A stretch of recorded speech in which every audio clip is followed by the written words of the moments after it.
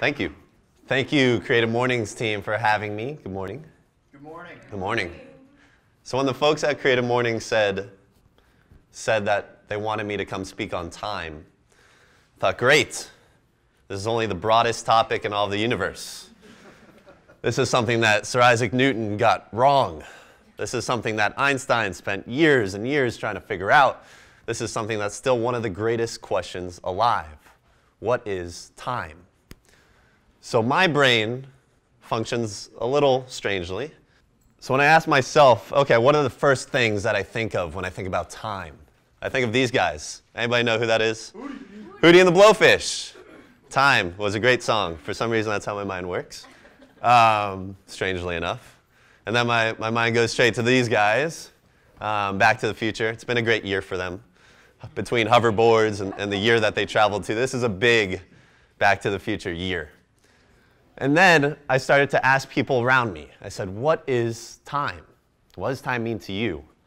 And beyond the people that looked at their watch, everybody kind of paused for a minute.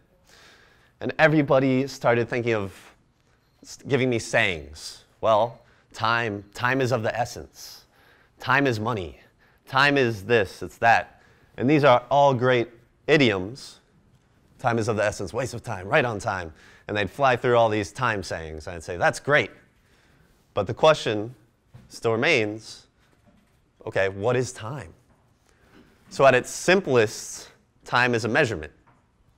Right? So in the early days, it was about measuring celestial occurrences to tell us about what was going on. Right? So the sun rises and it sets, and that's a day. The moon has phases, and those are the weeks. The seasons come and go, and that tells us about the year. Next slide. And the most notable civilization that did this was the Mayan civilization. Now, the Mayans loved time. They're obsessed with time and with nature, with celestial, cosmic occurrences. And they were so obsessed that they built all these structures that would tell them when things were happening. They built specific structures to tell them the exact moment of the winter solstice. The sun would pass through a little hole in a building. And when that sun hit the hole just right, they knew it was the winter solstice, and they had another one for the summer solstice. This is actually a pyramid in Chichen Itza in Mexico. And this pyramid actually has 364 steps. And at the top, there's one more. So every day, the sun would shine differently on different steps, and this is how they knew the days of the year. Crazy. But crazier than that is that they believed that they had to do sacrifices to help the sun move from when it rose in the east to when it set in the west, that it was their responsibility to move the sun across the sky. And quick side note that I love talking about the sun, so the sun's actually 93 million miles away. And it takes light 8 minutes to go from the sun to when you see it. So when you look at the sun and you see that light shining, you're actually looking into the past, which is kind of mind-boggling this early in the morning, but stick with me. Next slide. So while that's great for our day-to-day time, the length of time for a day actually has changed. So over the last 600 million years, the Earth's rotation on the axis has actually slowed down a little. Days actually used to be 22 hours long. And so that, over the last 600 million years, changing that 2 hours is crazy. And the wind, actually, on a day-to-day basis today, changes the length of a day, yes, by milliseconds, but the length of every day is actually different. Depending on the wind speed across the mountains, that friction occurs, and that friction slows the rotation of the Earth's axis. So depending on the wind speed, one way or the other, every day is actually longer or shorter by a couple milliseconds. So what did scientists do? Not going into this crazy thing, don't worry, I kind of put this up facetiously. I don't have a physics degree. I can't tell you about like 99% of the things going on here, so don't worry. But what I can tell you is that they came up with the atomic clock, right? So the atomic clock, very simply, is they took this crazy element called cesium, and they said, cesium, we have all these atoms with cesium, and every time an electron jumps from one ring to the other, creates this radio frequency, not radio frequency, sorry, creates this reverberation. And this reverberation happens at the same frequency. And it happens 9 billion times every second. And they use that element in atomic clocks. And that's the most precise timekeeping measurement in the world. And yeah, I didn't want to sound too much like the scientist from The Simpsons, but that's what I felt like explaining that. Yeah, next slide. But that's great, but some people have difficulties agreeing on what year it even is, right? So to most of us, it's the year 2015, barely, by like 3 more weeks. But in the Islamic calendar, it's 1437. And in the Jewish calendar, it's 5775. So where are we? Like, we don't even know what year it is. People can't even agree on this. So then there was this guy named Einstein. And Einstein did a lot of awesome stuff, right? But one of the awesome things that Einstein came up with was this theory of space-time. So he said that time is just the way that we measure matter going through space. And that time is the simple way that we can follow motion. So it's how we explain motion through the universe. And that space and time are actually together. They're married. There's an equal sign with other fun stuff in the equation, but there's an equal sign there. And so that created this concept of space-time, and that said that there's actually 4 dimensions, right? You can move up and down, left and right, forward and back, and we can move across in time, which is crazy. You can't move back in time yet, or forward in time yet. But it's all on this one plane. Now, getting away from Einstein a little bit, how do we actually perceive time? Right? So some people say, oh, I feel like that flew by. Or today I sat in class and time, it took forever.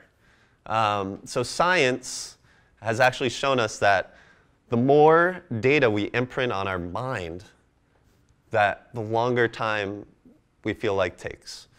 So as a kid, or when you're doing a new experience, you're imprinting all this data into your brain from new experiences that you're having. You're taking in the colors and the sounds and the feelings. That's why if you go bungee jumping, it might feel like it's, you did it for 30 seconds when it really lasted 5 seconds. Because you're falling, you're taking everything in, you're imprinting all of these tiny information points and you're putting them onto your brain. And that versus sitting on the couch and watching TV and something you've seen a gazillion times, that's why that time seems different. And obviously, along the span of your life, each year is making up a tinier and tinier amount. So when you're 5, it seems like your next birthday is forever, right? A year is 20% of your life. But by the time you're in your 80s, it's barely, just over 1%. So it's nothing. The 5-year plan, once you're 80, it's like you sneeze and it's happened. Wait, go back. So, if you can, that's okay. But I'm no physicist. And you're all like, what is this guy up here rambling about science for? I'm in business. So as part of Speedetab, running a technology company, in business, time, to go back to idioms, time is money, right? So every second that you're doing something has value to it. And whether you're like a worker behind a desk working hourly, or you're Warsaw Coffee making coffee, every second that you're doing something is valuable. Next slide. So how are people actually spending their time every day? This is from the Labor Statistics Bureau. So actually, America works more than any other industrialized nation out there. And they work more and more every year, which is scary. I definitely feel that. I would like to work that much. So the average American works almost 9 hours a day. Sleep, we get a good amount, 7.7 hours. But you can see the breakdown here. The craziest part to me is like all 3 meals that you eat combined for 1 hour. Everyone's just like chowing down like ridiculously fast. Next slide. So for us, man, so people are taking 20 minutes per meal that they're eating, and snacks. I eat a lot of snacks. So we looked at that, and we looked at both sides of the equation for us, right? So we've got consumers, Mr. Businessman here. I wish For our graphic designers out there, I wish I could draw something like that. I can't. And the merchants on that side. So for merchants, it's about inefficiency. It's about why is the way they're operating, why is that reducing how many customers that they can serve, how much product they can get out there, which gets into capacity and workflow. And for consumers, for this guy's time is really money because it's about opportunity costs. What else could he be doing right now instead of standing in line waiting for coffee? Well, he could be selling something worth $1 million. He could be making giant deals, whatever it might be. So we looked at the traditional ordering process, specifically within hospitality. So at coffee shops and bars and hotels and concessions and movie theaters, where you're ordering and paying for something, like, why are there so many steps? You know, first it starts and they listen to you, say the order, and maybe ask them some questions about the menu.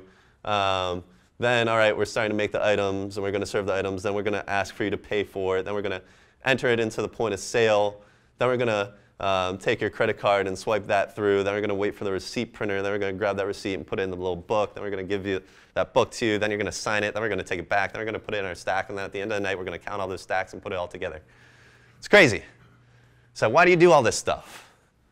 Creates a bad customer experience.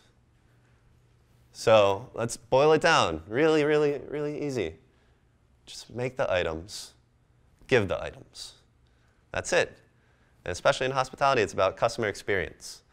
So how's that for customer experience? This is what you asked for. Here it is. Smile. How are you? Have a nice day. And that's what we wanted to focus on. So where do we see this now, especially for us at Speedetab? Where do we focus on these items? So we focus on these at coffee shops like Warsaw Coffee. Shout out for the amazing breakfast again. With food trucks, which is another area where you see long lines, bars, quick service restaurants, performing arts centers, hotels. So think about this concept of a world without lines. Why do we have to wait in line everywhere that we go? Why do we have to wait in line at breakfast and at lunch and everywhere? It's inefficient and it's a poor experience. So what we ask in business are these questions. So if we can just save 45 seconds on every transaction, what is that going to do for consumers? And what is that going to do for businesses? How much more revenue can we drive for merchants out there? And how much of a better experience does that create for our customers?